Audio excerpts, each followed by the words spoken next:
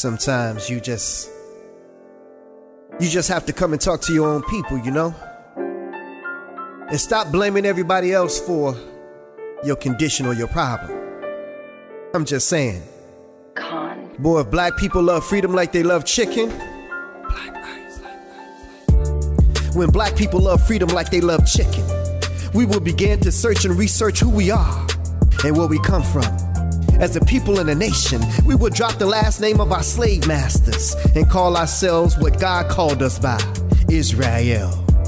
He said, if my people which are called by my name will humble themselves and pray, seek my face, turn from their wicked ways, then will I hear their prayers and heal their land. See, y'all, I got to understand. When black people love freedom like they love chicken, we will stop looking for handouts, but look for a handout to become independent and self-sufficient. Buy from us, sell to us, and hire us.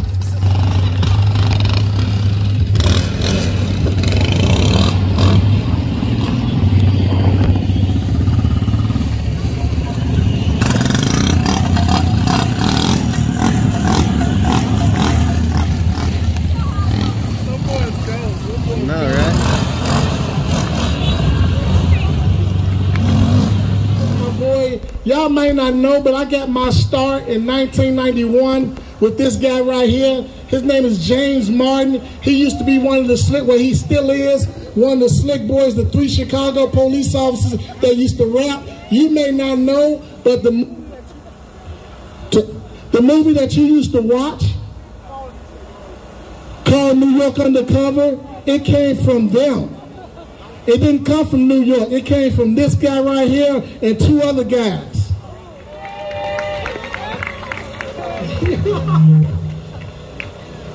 Good evening, everybody. Thank you all for having me out. I am Alderwoman Jeanette Taylor, and I represent the 20th Ward. And so it's important to me that we do activities this way. We all know what's going on in our city, and the only way that we fix it is if we work together. And so if COVID-19 hasn't taught you anything, we don't have the luxury not to do that anymore. And so I'm here. I'll be here for a while. Feel free to come ask questions. I do have my business card. If you all don't know, the office is 5707 South Whitworth. We're there Monday and Tuesday from 10 to 3. And then Saturday we have open hours from 2 to 7:30 p.m. I want to thank Brother Andre for having me out. You all have a good night.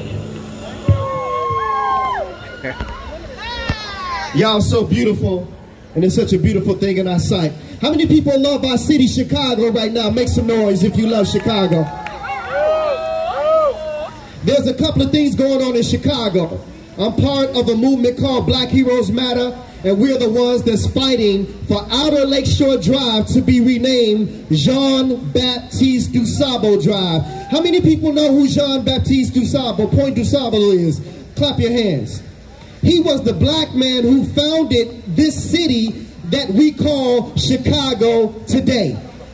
He has no major street, he has no holiday, and he has no monument in his honor. And if he was a white man, he would have all of those things. So we want to thank the aldermen for being in support of that. And we want to encourage you to put pressure on all of the aldermen and the mayor to make this thing a reality. Now, how many people are glad that they finally passed the law to celebrate Juneteenth, y'all, by round of applause? Juneteenth. The Emancipation Proclamation went into effect in 1863, which freed our people from slavery. But in Texas, somebody say in Texas, the slave owners didn't want to let us go.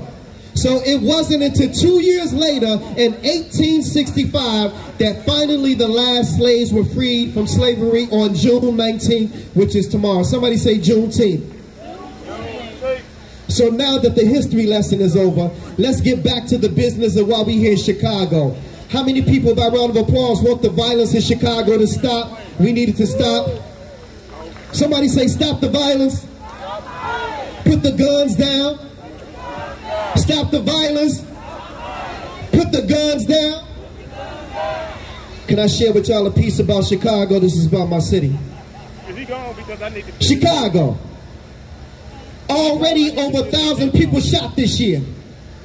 Do your math, there's more than double the days there are in a year mothers fear their babies not making it home from school.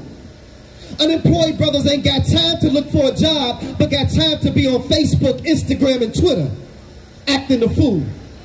And these gangs out here ain't following no rules. They ain't got no structure, but they knew exactly what they were doing when they denied parole for Jeff Ford and Larry Hoover.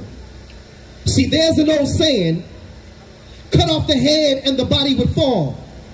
Let this be a lesson to all y'all. And I'm appalled that some of these Chicago artists who boast to the world on how their lyrics be so cold. And some of them will get right on stage and talk about how God saved their soul, but won't get out here on none of these streets or go to none of these schools to even try to save just one soul. And the church, if you're really there to help save lives, then let me make a proposal. If the church you attend ain't involved in community affairs to help save lives, then stop paying your tithes. And as for the Black Lives Matter movement, you didn't think I was going to let you off the hook, did you? I believe that Black Lives matter, but when the Black lives going to matter to black people? March in the hood like you do downtown. Shut down some of these gas stations and liquor stores that have become breeding grounds for our babies to get shot down like you do those businesses on Black Friday downtown Chicago. What's up, ladies and gentlemen? This is your boy, King of Poetry, Black Ice, and I'm right here with Keisha, who just saw me perform on stage. And when I came off stage here at this beautiful community event, she had something she wanted to tell me. So I said, hey, I'm going to let her tell you all. Black Ice was the truth. He spoke the truth. I felt his truth.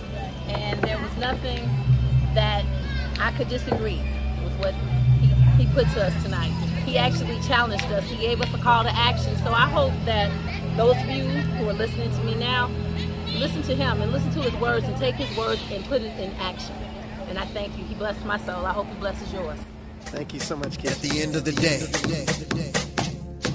that day that the moment of the Gentiles be fulfilled, on that dark and gloomy day, at the last trump, he's coming.